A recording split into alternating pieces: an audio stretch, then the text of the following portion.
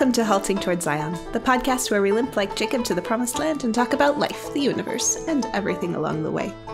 I'm Emily Maxon, here with Greg Ettinger and Brian Broom, and today we're talking about Samson, the extremely conflicted individual who God used to deliver Israel, which was an extremely conflicted nation at the time. Right, Greg? Yeah. Let me read something I wrote along these lines and see how this stands. Imagine two Hebrews, two men of Judah, meeting at a well or something and looking out over the hills and saying something like this. So, we have 3,000 men. Yeah. And our only objective is to capture and restrain one man. Yep. And how many men does the enemy have? The last estimate was 1,000 on the next hill. So we take our resistance leader with our 3,000 and hand him over to the enemy's 1,000. Is that right? That's right. And you don't suppose anyone has thought about taking on the enemy directly, since we do outnumber them 3-1? No, of course not. Are you crazy? That would, yeah, no, I agree. I don't want to get dragged into battle. I mean, well, of course not. No one does. Right. So we grab Samson, turn him over to the Philistines, and graciously bow out. That's the plan. It's the right deal for Samson, of course, but we wouldn't be here if he hadn't stirred up so much trouble. Right. Do you think the Lord's Messiah would get the whole get along thing? You'd think. Something tells me that go along to get along is not the chosen path of the Lord's Messiah. You know, sometimes we have trouble understanding the Messiah. Mm-hmm. We have our preconceived notions of how this whole thing's going to work. And sometimes setting the status quo, well, think of Egypt and Israel and Moses. The status was not quo. Why have you brought us out into the wilderness to kill us with hunger? We're better if we had abided still in Egypt. Or, sure. And when Jesus comes along in our lives, but yeah, I know I asked for God's help, but I didn't know it would be so inconvenient and demand so much of me, and I'd lose friends, and my job might be on the line. And I mean, I just wanted a little bit of help. God is not at our beck and call. God is not our psychologist, our mechanic, our handyman, our woman who comes in once a week to help with the chores. He comes as God and King. And that was something Israel in these days was having a hard time with. We're back about the same time as Jephthah, so we're nearing the end of the 300-year cycle of Judges. Jephthah's doing his thing up north. And while we read about Jephthah, we don't hear much about Judah and the southern part because they had their own issues. And their issues were this tribe called the Philistines. Tribe descended from the Egyptians. The Philistines gave their name to the land, Palestine. They weren't exactly Canaanites, so they didn't fall under the ban that the Canaanites did, but they were definitely enemies. And they'd spent a good deal of time harassing and eventually oppressing Israel. Isn't there a link to Egypt? Yeah, they were descended from Egyptians, and that's something to keep in mind as we continue on in Judges and then on into Samuel. But when we see Philistines, we should think Egyptian outpost. So we're sort of fighting that whole battle over again. The thing is that at this point, the Philistines seem to have been a kinder, gentler form of Egyptian. They weren't as oppressive as the Moabites and the Ammonites and the Canaanites. I mean, so they disarmed you completely. And so they no doubt demanded heavy taxes, but they didn't come in and take all your food. And they didn't beat you up on the roadway, apparently, normal. They let you have a militia, just couldn't exactly be armed. And after a while, it just seems like this is the way things have always gone when they've been going this way for 40 years. So for 40 years, Israel gets used to this, and or Judah does. Let's see, 40 years ago was, what, 1981? Yeah. Yeah. You can't just I say mean, things like, I think that. about some of the government bureaucracies that were put in place in the 70s or 80s, Yeah. and no one can imagine life without them anymore. Mhm. Like the Department of Education, that was only, 1973 or something? I was talking to my kids at school when I was their age in high school. The whole homosexual agenda was like a fantasy page out of some obscure newspaper that no one read. No one talked about that. I mean, people knew homosexuality was a thing, and there were one or two late night shows that I remember the first one that actually had a homosexual character for the first time on TV late at night. But that was it. That was the presence of the thing. It just wasn't. And it was still something people made jokes about and didn't take too seriously because, yeah, they're weird, and Christians would say, and that's really, a bad sin, but it's so marginal, so fringe. Why are you even worrying about this? Well, yeah, you said 1981, that was my first year of teaching. Here I graduated in the year I started teaching. So 40 years is a long time. It was a long time for Israel to be in the wilderness. Mm-hmm. And it was a long time between Christ's ascension and the destruction of Jerusalem. It's a long time that David reigned. We see 40 show up a lot, and 40-year periods show up a lot. They're usually times of testing when God is preparing his people to take dominion back. And as we look at this 40-year period, it doesn't look like it's working. And so God intervenes miraculously.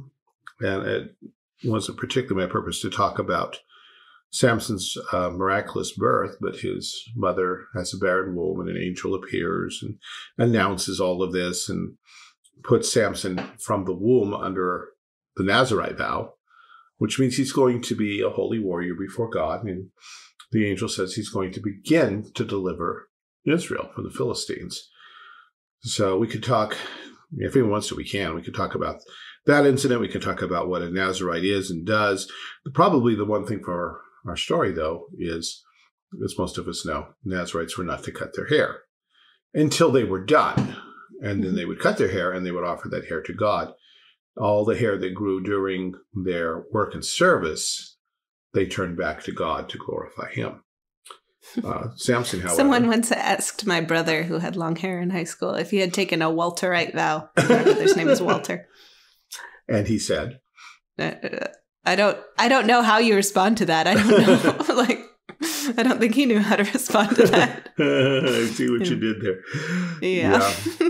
And in my generation, a lot of young men this is when growing your hair long was just becoming a thing. Well, Samson had long hair. He also didn't eat raisins. Yeah. Or grapes or wine. These were things that went with the vow, because you're setting aside the blessings of the covenant to dedicate yourself to some form of warfare. It may be spiritual and doctrinal, it may be preaching. John the Baptist comes to mind. Or it may be on the battlefield, as it was with Samson. But anyway, he's from the tribe of Dan, and he, from a very early age, begins to get involved in all this. The Spirit, we're told, the Spirit of the Lord began to move him at times in the camp of Dan between Zorah and Eshtaol. So he's the Lord's Messiah. He's a judge. He's appointed by the angel of the Lord. The Holy Spirit is on him. So all of this is really good. But it shifts immediately, because remember, there's no chapter breaks in the original. It goes from the Spirit of God moving him to, and Samson went down to Timnath and saw a woman in Timnath of the daughters of the Philistines. And he goes back and asks for his father to arrange a marriage.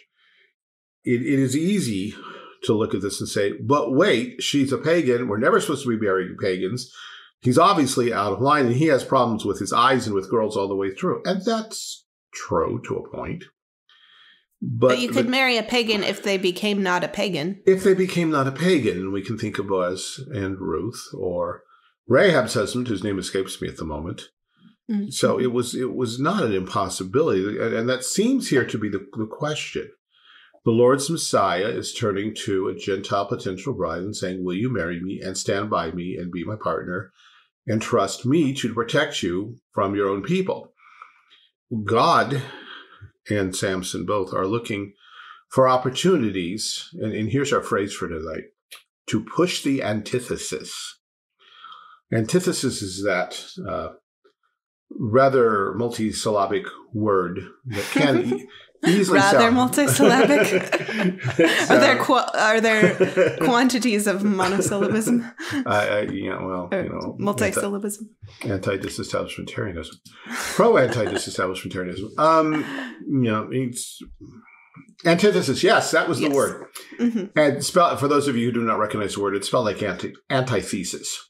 Mm-hmm. It was a word that Abraham Kuyper, the Dutch theologian, philosopher, educator, prime minister, journalist, yada, yada. All around cool dude. Yeah, made popular. And it's traditionally been popular since the late 1800s in Reformed theology. It means that from the time that God said, I'm putting enmity between you and the woman, there has in fact been enmity, warfare between Satan and all that the promised seed stands for. And it's not just a theological battle. It is a cultural battle. It's a religious battle. It's a battle of civilization, thought forms, and everything else. And in every place, the world is at odds and at war with Jesus. And the temptation is for us always to soften that antithesis, to say, well, I'm a real Christian, but I don't see why I can't do this because, well, everyone's doing it, and the Bible doesn't actually speak about this at all.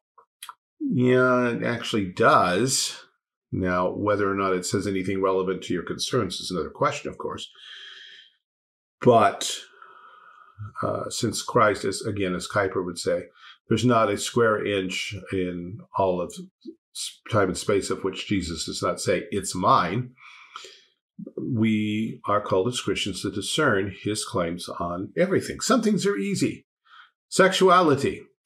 He invented this thing called marriage, and he set its parameters, and it's between one man and one woman. It's supposed to be for life, and there are job descriptions that go with it, and we don't get to reinvent it or manufacture marriage 1.2 or whatever. We take it as it is, and so on throughout life. There are many things where God has set specific boundaries in his word. And there are other things where the thing itself is sort of up for grabs, but the question is, how will you do it? Will you do it in faith to God's glory, obeying all of his laws? You can make a movie. Movies are a potential in the creation. What are you going to do with them? Are you going to recognize that we are not to either practice, condone, or promote things like blasphemy, murder, adultery, false witness? Or are we going to say, but it's a movie, it doesn't matter. Here's an area of common ground where, Jesus can kind of step aside and back off because this is just a cultural thing and the gospel doesn't speak to it. It's kind of a low view of art, isn't it? It is. It's a low view of whatever you're talking about at the time. And that's but it seems to elevate art as like, oh, but we can all agree about this. This is an important thing. But then it's like, wait, but it's so unimportant that Jesus doesn't care what you put in it? What are you going to do with this thing? And you speak of common ground and neutral things that we exalt. Mathematics, think of the Enlightenment. Mm-hmm. Physics.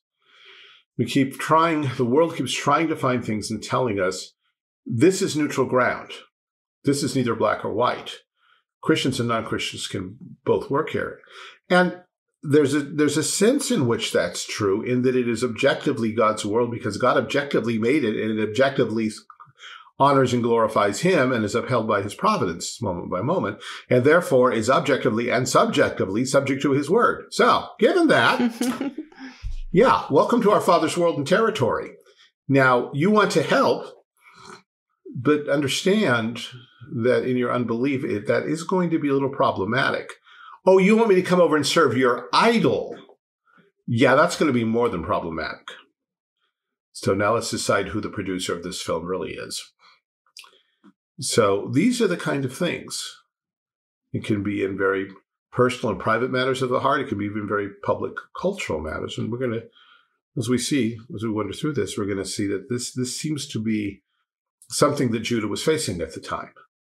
Yeah, well, the Philistines really shouldn't be in control, but it's not that bad. And it's not like they're really hurting us, and we can still worship and serve God. And I'm sure God will deal with it someday, somehow, some way, but let's not stir up trouble. Let's not point out that the Philistines are wicked, idolatrous, and enemies of God, because that's not polite. A lot of them are really nice people.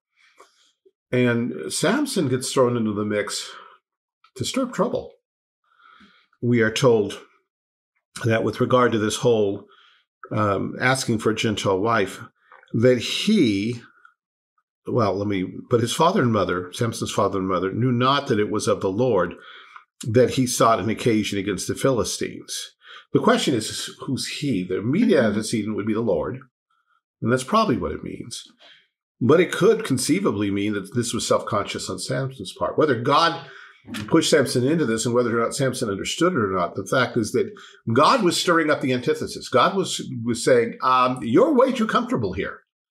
You're way too comfortable, compromised under oppressive Gentile power, where you're not living out your faith consistently the way I want you to. So let's bring everybody together, put them in the same room, the same bedroom, and see how kind and nice and sweet and gentle these people really are. Well, it never gets as far as the bedroom. Samson goes down, you know the story. A lion comes up and roars at him. Spirit of God comes upon him and he tears the lion in half. And no, he does not have big bulging muscles, despite all the Sunday school pictures. Because later on, the Philistines will look at the guy and say, where's this power coming from? It's kind of... So this is confusing to me, because as soon as he tears apart the lion is a dead body. Yeah. Which he's not supposed to be touching. Right. See, here's the thing, and this comes up again later on with the jawbone of an ass. Nazarites could fight in battles, and at the first blush, that's wait. Does that mean they can only bruise people? Yeah. Non-lethal weapons. Non-lethal weapons now. The lesser-known sequel to the 80s classic. Apparently, they were allowed to fight in battle, but when the battle was over, they had to disassociate themselves from death rather quickly. Thus, Samson later on, in the middle of a battle, picks up a bone, which is unclean. It's a jawbone of an ass. It's really unclean. And uses as a weapon, but as soon as the battle's over, he tosses it far away from himself. So the issue is not that as such. But he leaves the lion's carcass, and when he comes back, he finds that some bees have created a honeycomb in it, and there's honey. And he uses a stick to poke into it and bring out some honey. He shares it with his parents. And so now the next question, is this compromise?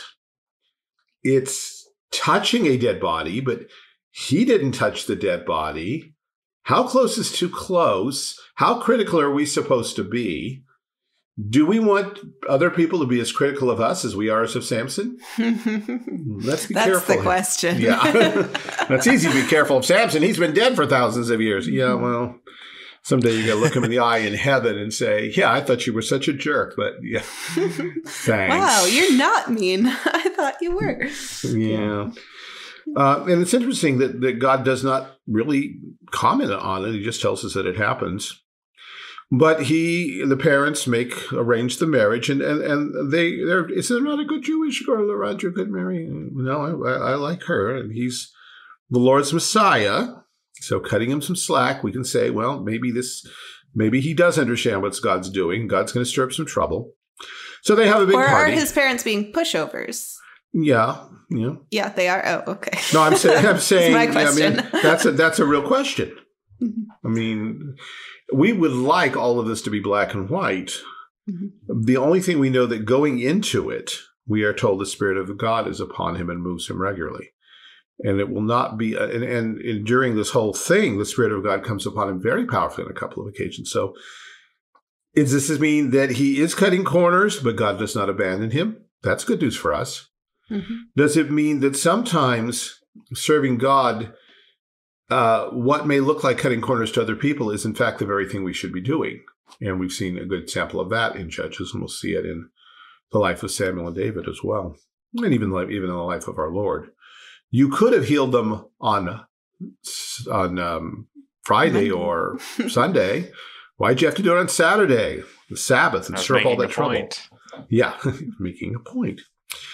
Anyhow, so the girl's father throws a big party, and drafts 30 young men to act as his ushers, groomsmen, whatever, because he has no friends in Philistine land. And he comes up with a riddle, which was a thing in those days. Something about Samson, he's always kind of funny, peculiar, not funny, well, kind of funny, haha, too. And so he challenged them.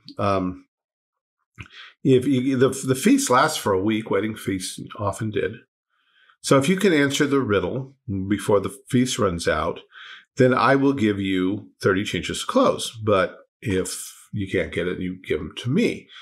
The odds favor them because each one of them will lose at most the price of a single change of clothes.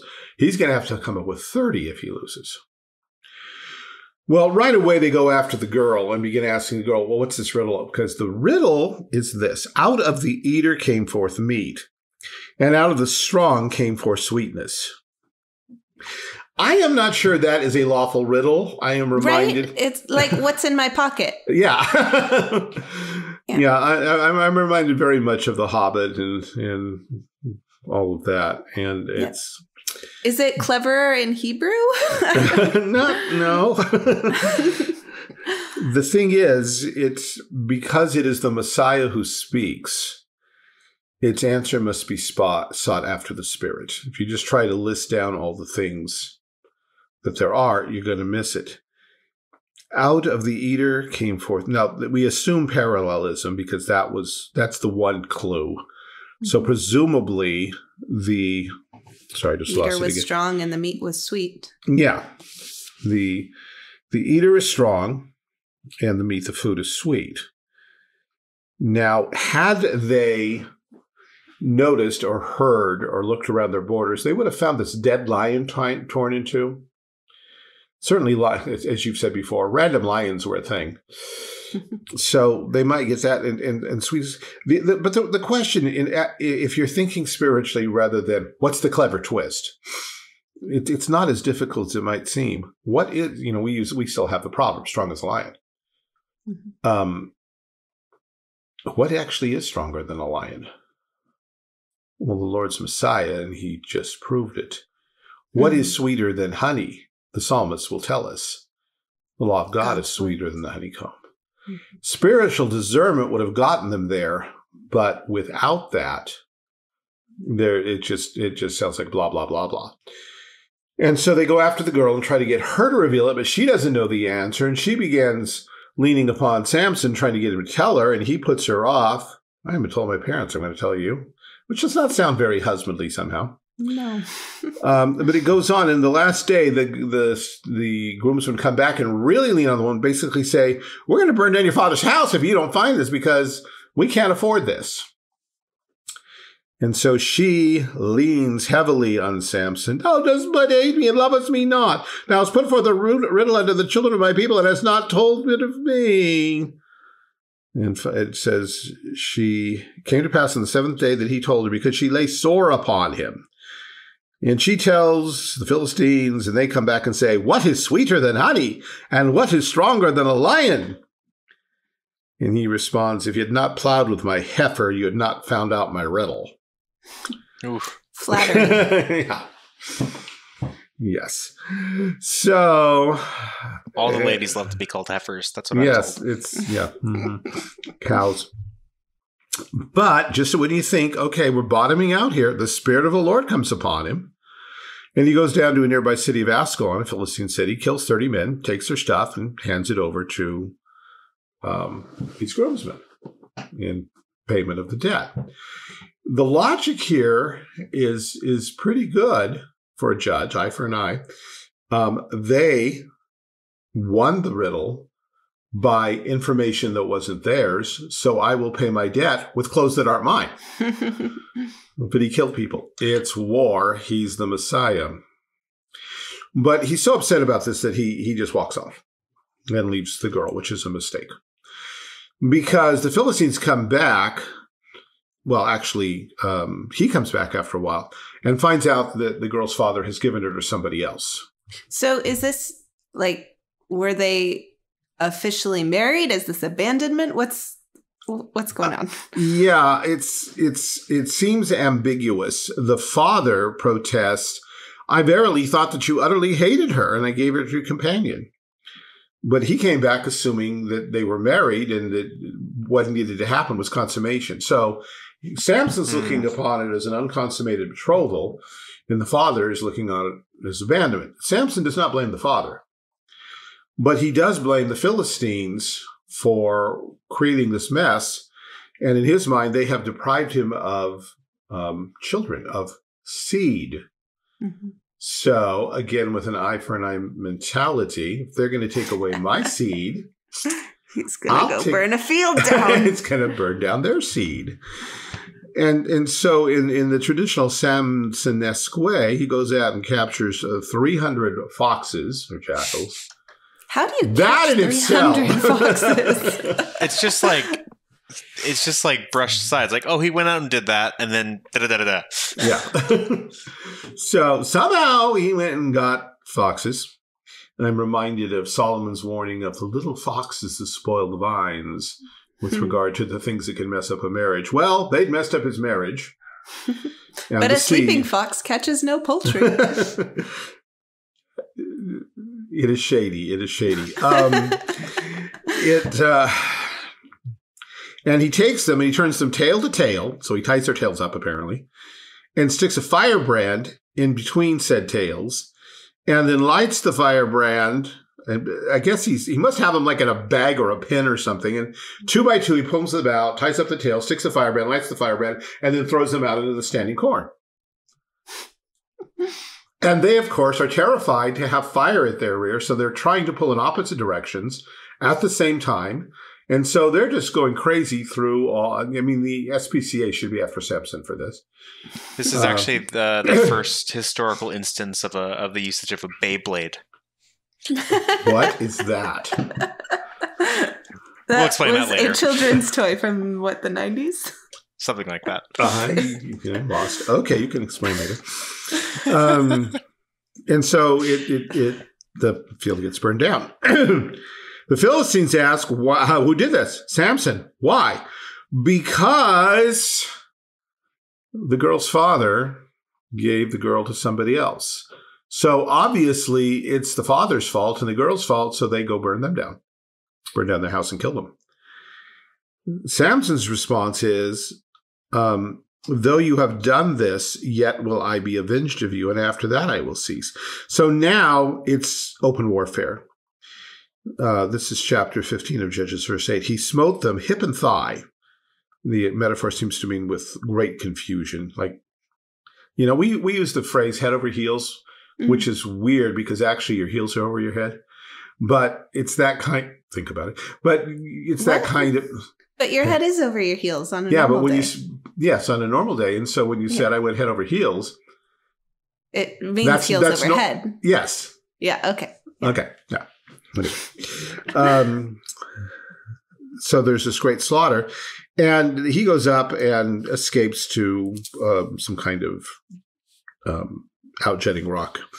And the Philistines go, and this is in the territory of Judah, so they've invaded with armed force now, which apparently is not what they normally have been doing. They've kind of left Judah alone, but now Samson stirred up trouble.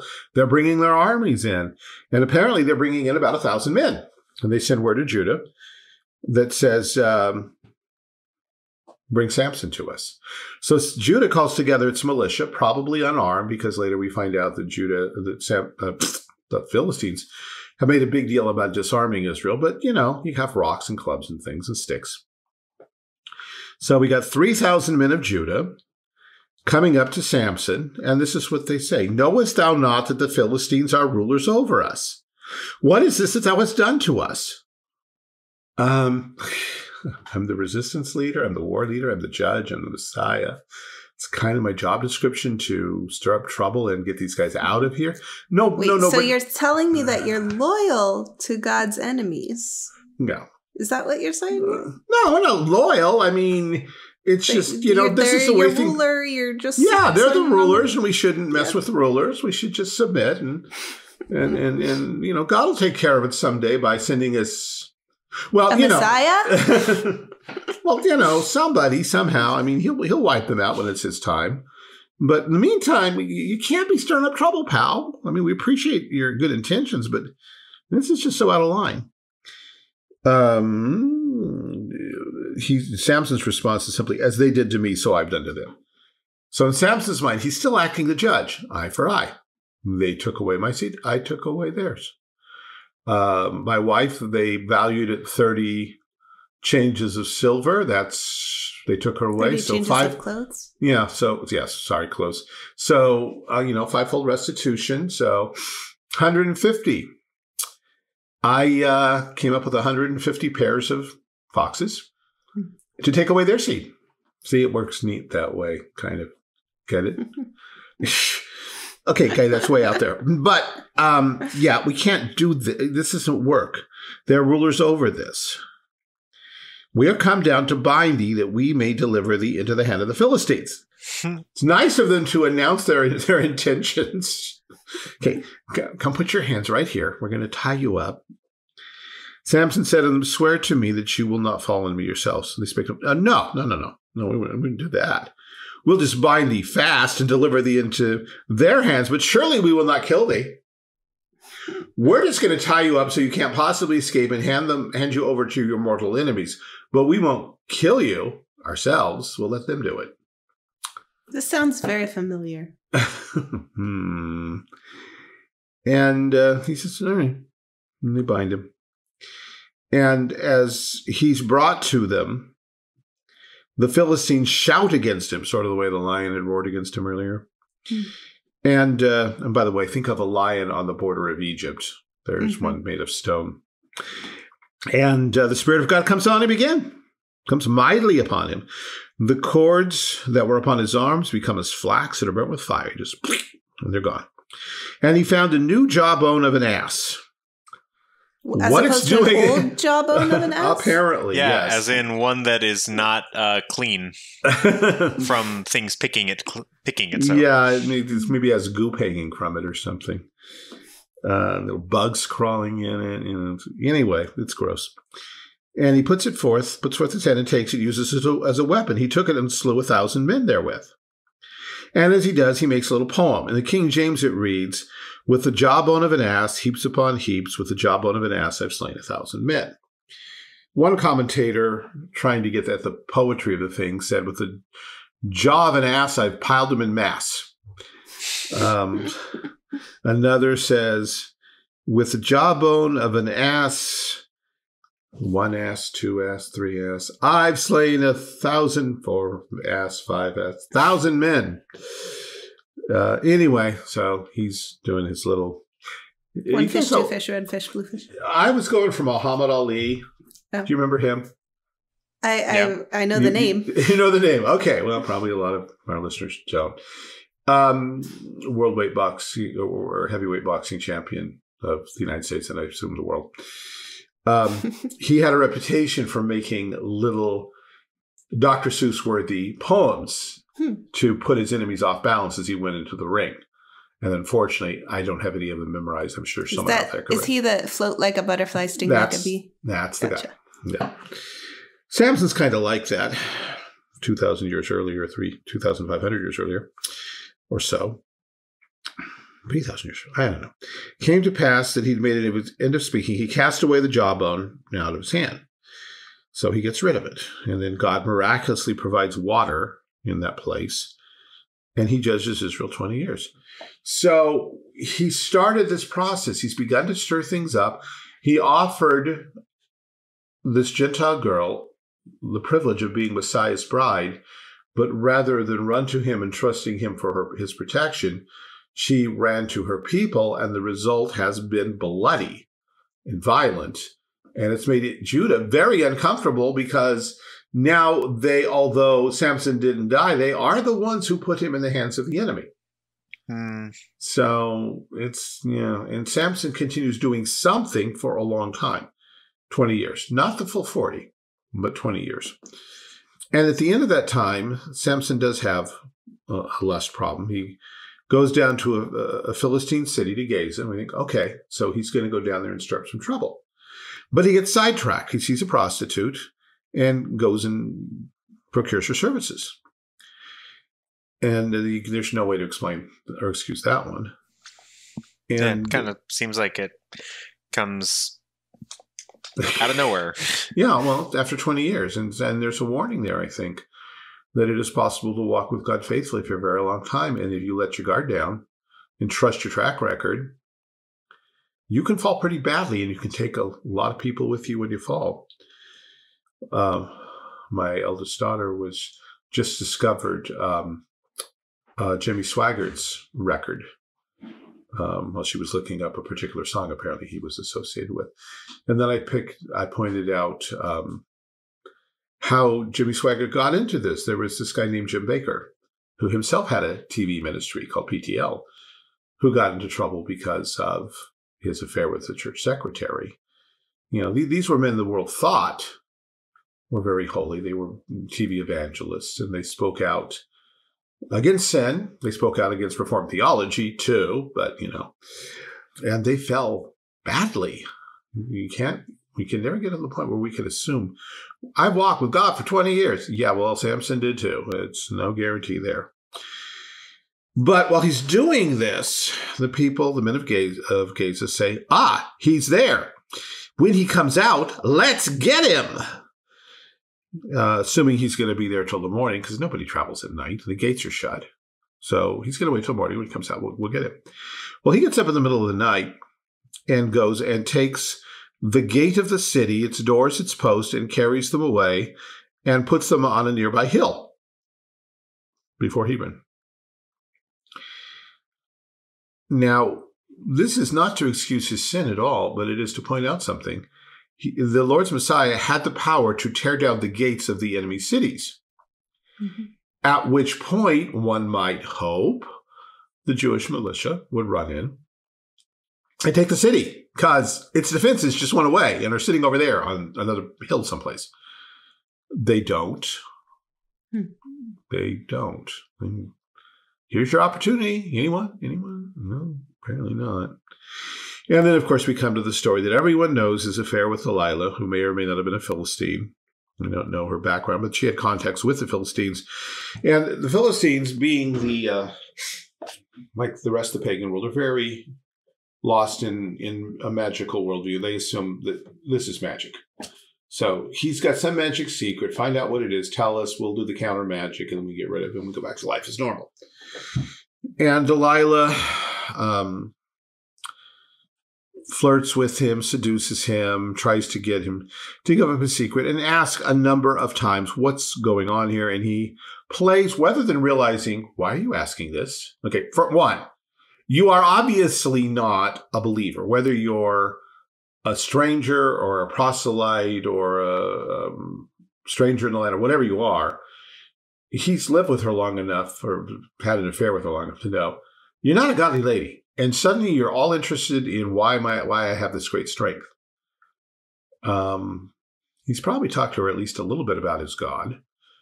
It would come up in normal conversation. You're living in Israel. But rather than say, something's suspicious here, and this is not something we can talk about. If we're going to be friends, you need to drop this. Or how about better, I just leave, because I'm obviously living a compromised life, because this is. But every time he makes a suggestion, she follows it. Binds his hair, whatever.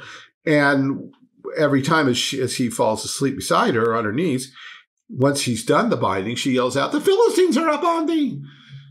And the truth is that there happen to actually be real Philistines nearby, but he never sees them because he wakes up and immediately breaks out of whatever trap she set.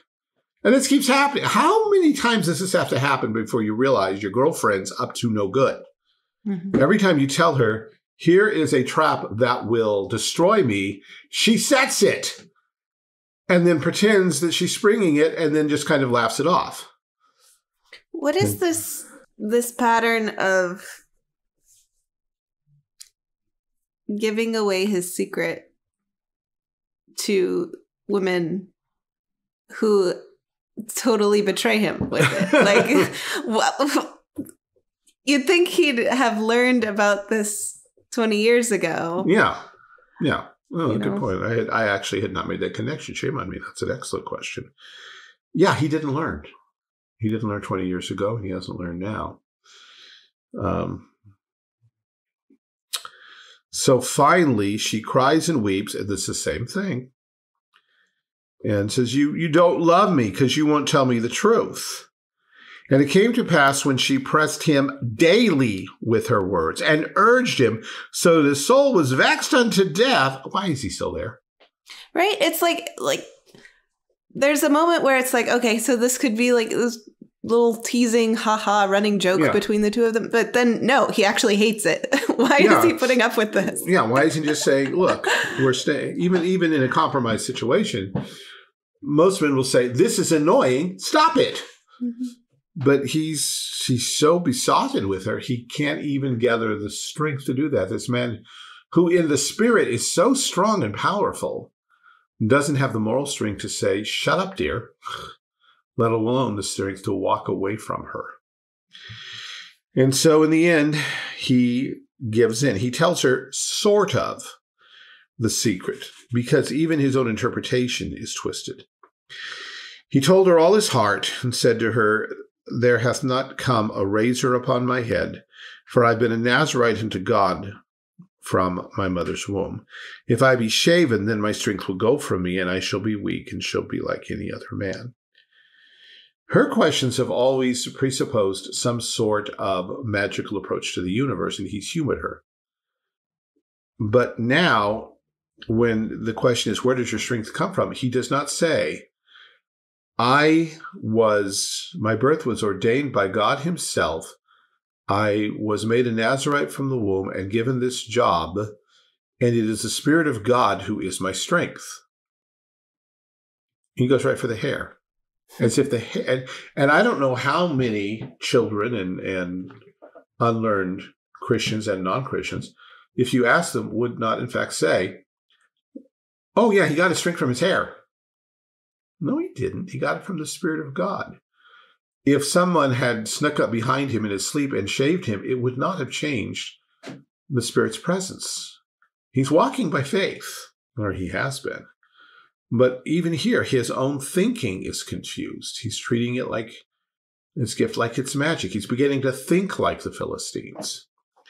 Well, we all know the story. She calls in a barber, and while Samson's sleeping on her lap, the barber shaves his head, and God, because he has broken his vow deliberately by betraying it, withdraws his presence. He knew not that the Spirit of God had departed from him. Philistines take him, put out his eyes, bring him down to Gaza, bind him with fetters of brass, and they make him grind. He turns a grinding stone in a prison house. And there's a bit of irony here, kind of the eye for the eye thing, because grinding is a figure of adultery in the book of Job. There's also the seed involved. There's also, that's normally what you would have an ass doing, right? Right, and an ass, yes. Mm-hmm. Yeah, it's all come back.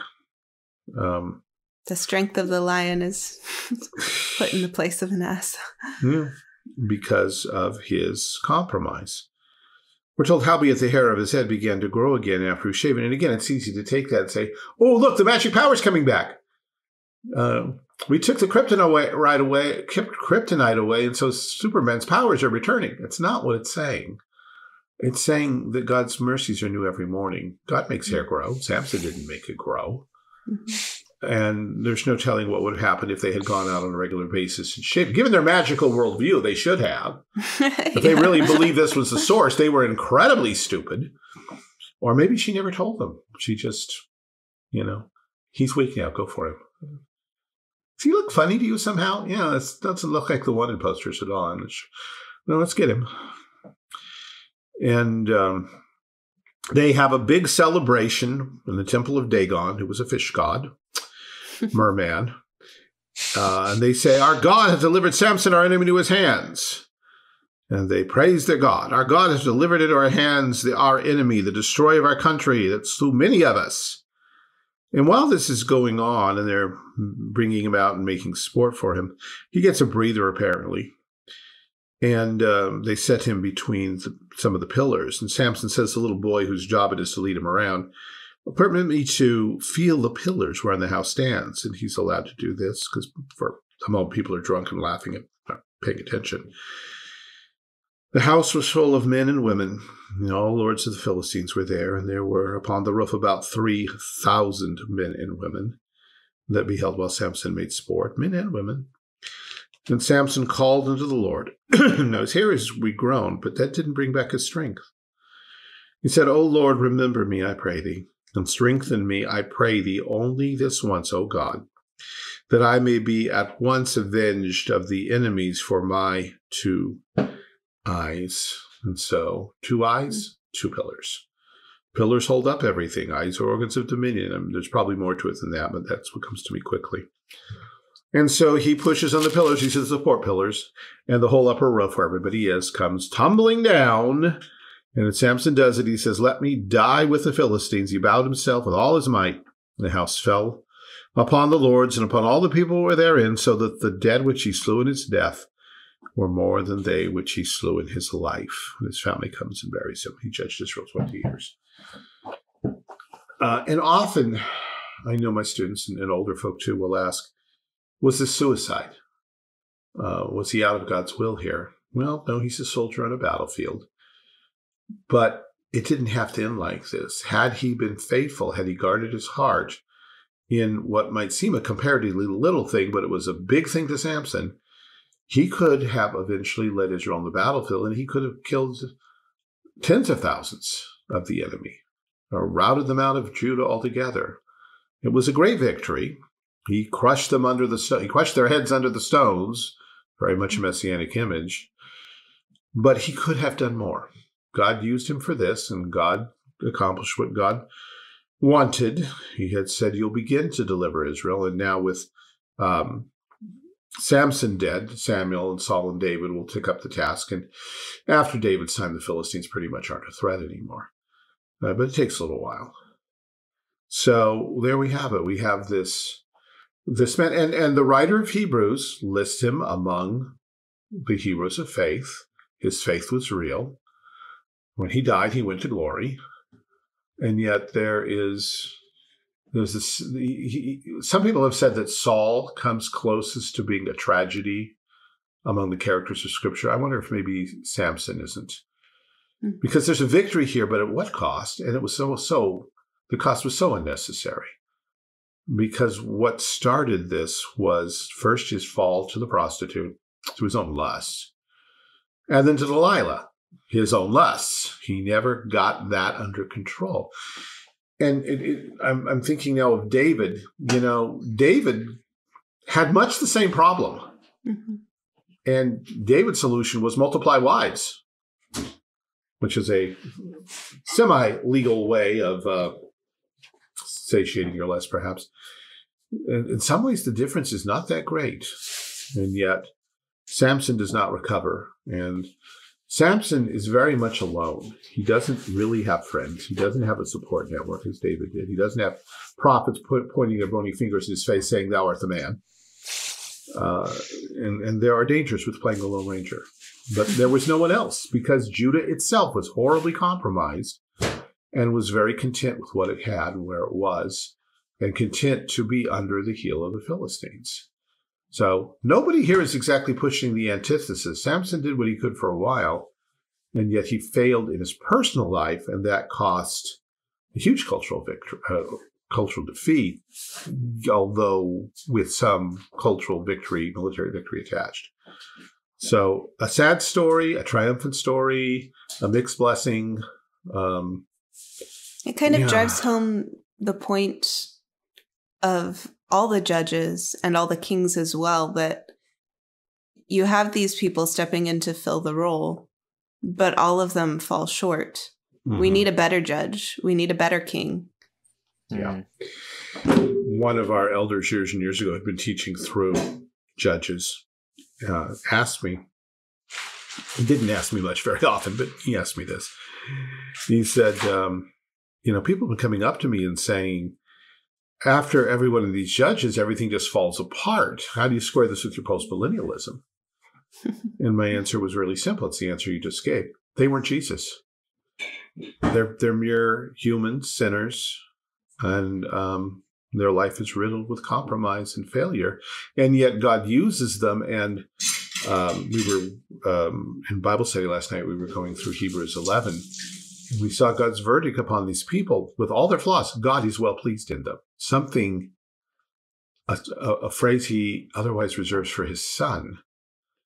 They're clothed with the righteousness of Christ. Yeah, they have their failings, and sometimes those failings have huge historical consequences.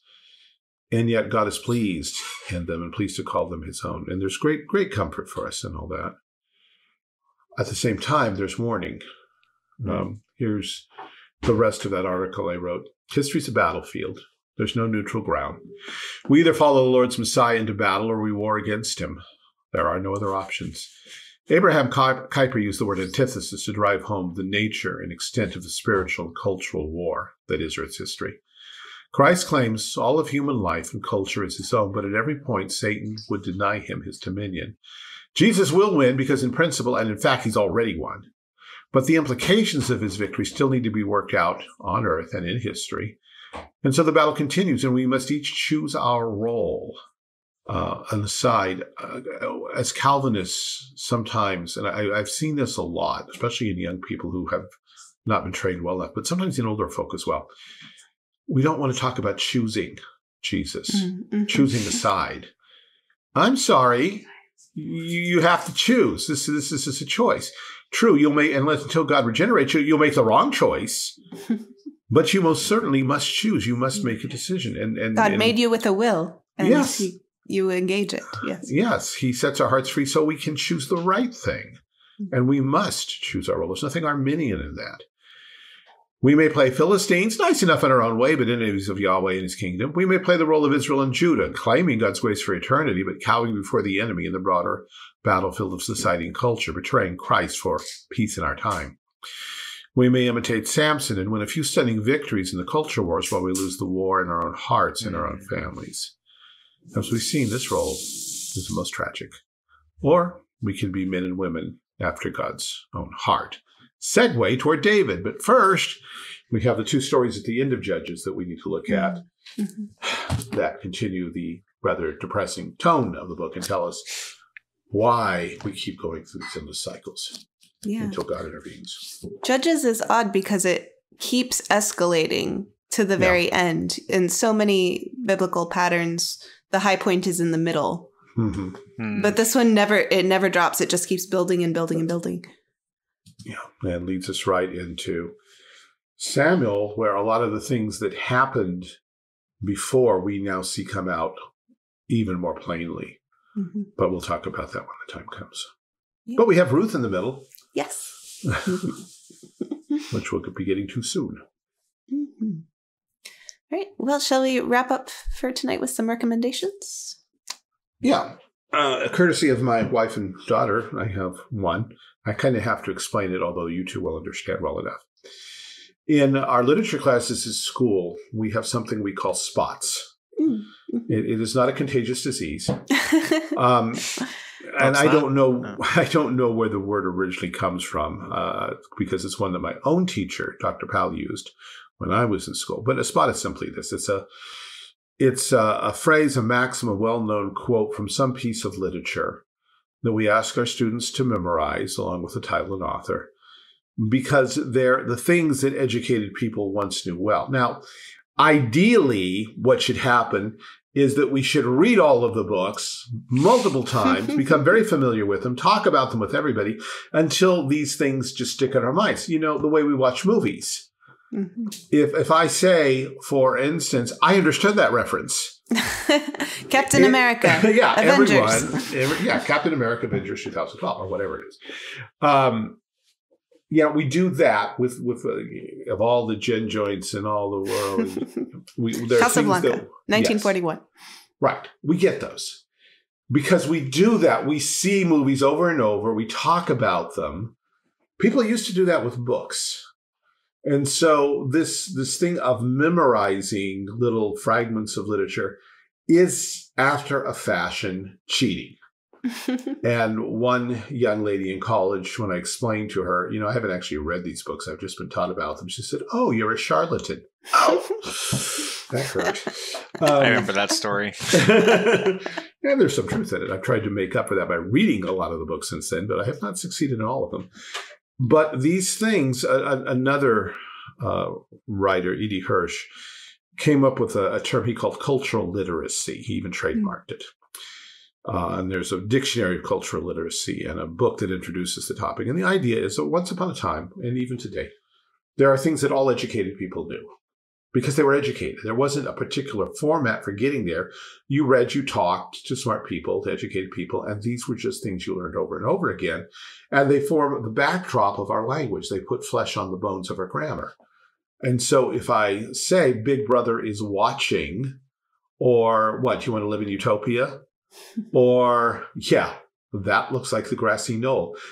People know what these things mean, at least the older generation would.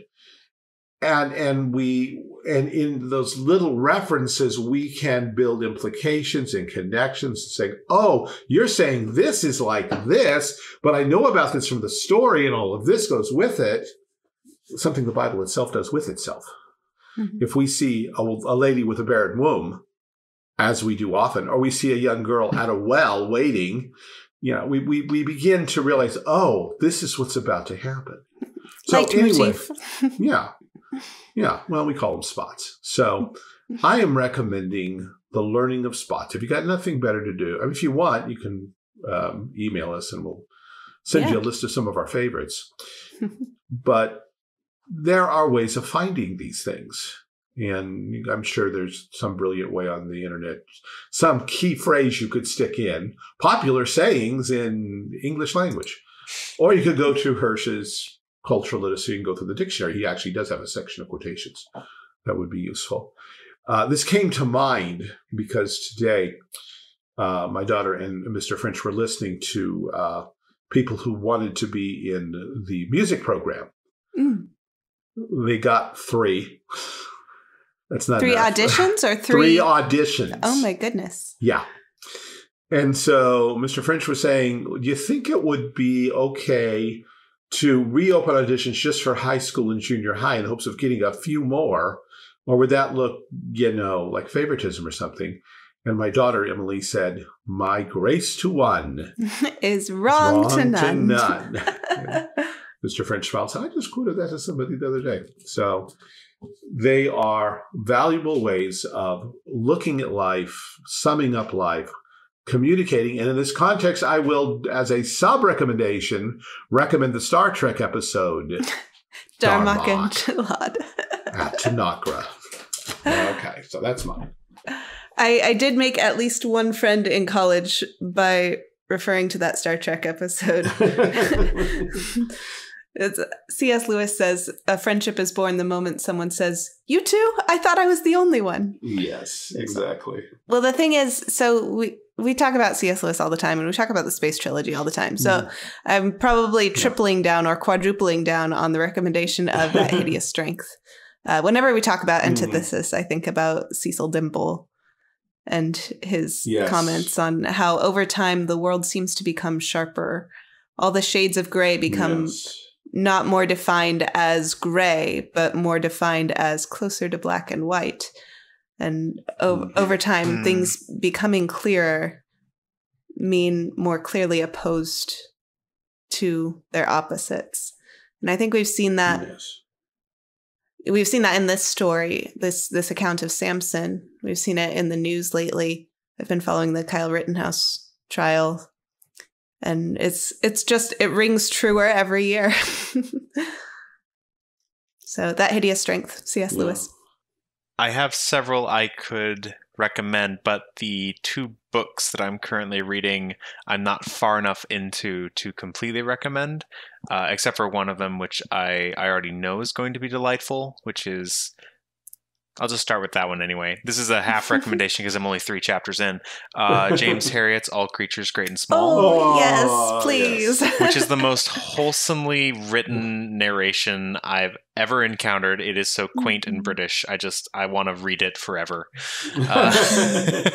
Yes. And so like you get to the end of it and you're like, oh, thank goodness there are 5 more. Or however that is many good. there are. That is good news. But like, I've been reading it out loud to my wife while she does like work on one of her puzzles or something because it helps her focus. And so I've been doing voices. And so the opening chapter has a nosy uncle named actually, I'm sorry. In the narration, he's just called Uncle, and so I've given him a slightly chubby sounding country English accent, and he talks all about Mr. Broomfield, who's an excellent veterinarian, don't you know, and all that. So that's my first one. I am sure it's going to be delightful. It's just I can't say that it is based on what I've read of it. I can't can say attest. that all I of can it attest. is 100%. cool. So we have a cosign Yeah. to that. Hey, The other PBS one made it into a series, so you know. Oh, that is yeah, what I that's have been true. told as well. My wife watched it a whole bunch growing up, I think. Yeah. The Oh, second that was thing, the one with the actor who knows about medieval weaponry. that guy, Yes. yeah, Hardy. Yeah. Hardy, Yeah. Tom Hardy. Or is I this- remember I called him by the wrong name last time I mentioned him on the podcast, and there's another actor whose last name is Hardy, so I'm not going to pretend I know his first name. I don't know either. The second thing, which is my more full-throated recommendation, is there is a Japanese word called tsundoku, and it means, I think it literally means like reading pile, like in practical Mhm. usage, but it commonly is used as the act of buying books and never reading them. I'm going to recommend you do the opposite of that, which is to actually read the books that you own, which was a project I undertook starting in the summer of last year, where I was like, I have all these books. I have almost 300 books on my shelf, and I have read 25% of them. I counted and did the math to figure out what percentage I had read, and it was 1 out of 4. So I started reading more of them, and it's like, oh, this has been sitting on my shelf for some of them as long as 7 years. And I finally read it in 2020 or 2021, and it was great. And I'm sad I didn't read it before, this recent timestamp. So that's my recommendation, is to actually read books that you own. That's good life advice right there. All right. Thank you guys both so much for this conversation. It's been a pleasure. Thanks also to David, our producer, and my lovely wedded husband. Thank you to you, our listeners. We appreciate you tuning in.